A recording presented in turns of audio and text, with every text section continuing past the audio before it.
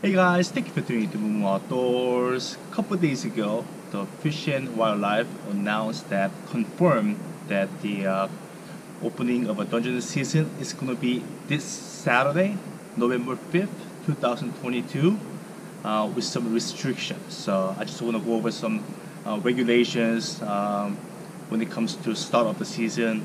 It's going to change later on based on the reassessment. So the restriction is you cannot use a crab trap like this. It could be a rectangular enclosed crab trap, or it could be a round, but you cannot use the crab trap. So this will come later in the season because of a whale entanglement. They don't want people to put down the trap and just leave it there for many days for the whales to get entangled. Whereas with the hoop net, you're supposed to lift it up and check every 2 hours. So let's put this aside. What you are allowed to use is the hoop nets. There are two different hoop nets. One is type A, is the one that sits flat on the ground, and when you lift it up, kind of gives you the reverse conical shape, which I do not have. What I have is three different types of type B hoop net, commonly known as a conical hoop net because of the shape, obviously. So most common conical hoop net you're gonna find out in the retail is the ProMar Ambush. ProMar has three different models.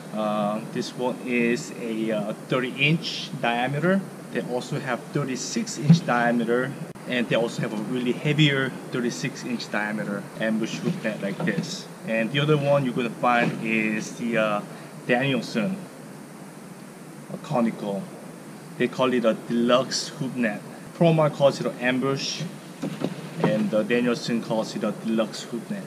Deluxe hoop net is 32 inches in diameter. These two are the one you're going to find out in the market. Or you can make yourself a custom-made hoop net like this.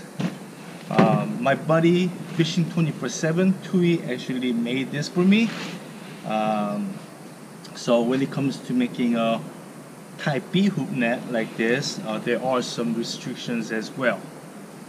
So the restriction is the biggest ring cannot exceed 36 inches. So 36 inches is the maximum size you can have, and the top opening has to be at least 15 inches in diameter. Tui actually has a video on how to make one of these at home using a rebar. Really good video, so I'll leave that link in the description, so check it out. And the height of the trap from the bottom ring to the top ring cannot exceed more than 10 inches. And when you are putting up, the bottom of the net to the top ring cannot exceed 30 inches. So there are some restrictions, so make sure you guys follow the restriction. And when it comes to the ProMar Ambush, you have a bottom bait ring, which is totally fine. And once again, from the top to the bottom, cannot exceed 30 inches. For kayaker, as myself, I like the 30-inch diameter ambush because it's more easily manageable. And 32 is okay too. I do like using this as well for Dungeness. But if you're on a boat, if you are dropping deep water, you probably want to go with the 36-inch version that is heavier because deeper water, more likely for the trap to walk away because of the current, swell, whatnot. For kayakers, 30 inches are the best, I think, in my opinion.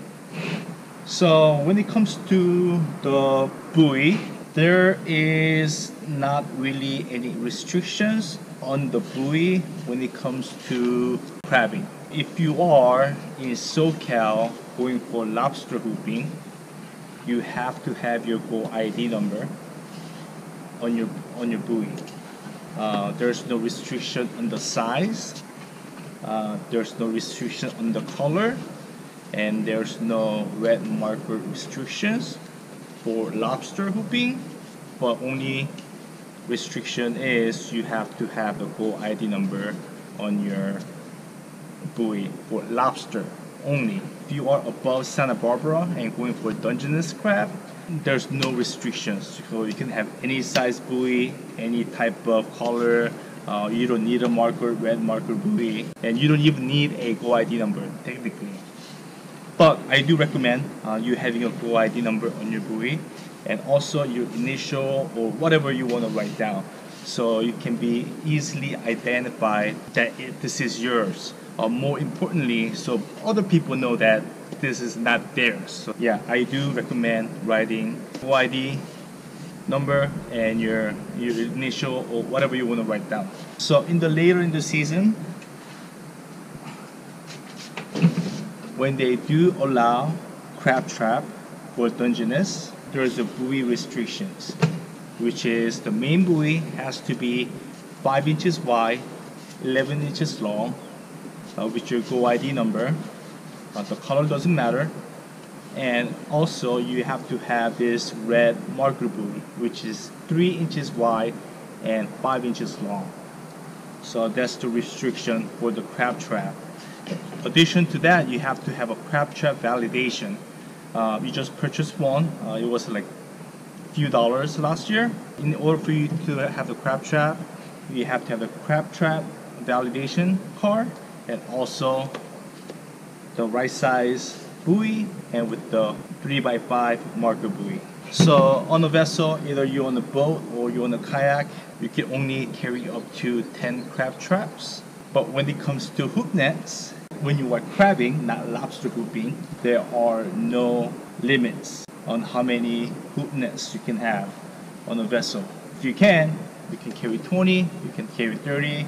I think that's very overly excessive, but I personally like to carry 6 or 7 or less than 10, just because I have an AI with the AMAs, and I can carry a lot of hoop nets. I actually have a separate video on how to do crabbing, so check it out. I'll leave it in description. I actually have 2 videos, so if you're not familiar with crabbing from a vessel, from a kayak, check that out. This Saturday, November 5th, is the opener, so I know there's going to be a lot of people out there. The weather looks decent, it's not too bad, so I think there's going to be a lot of people out there, a lot of people crabbing for the first time since the closure. So if you have any questions, please comment down below. And once again, thank you for watching. Please like, comment, share, and subscribe. Stay tuned for more, and go outside and enjoy the outdoors.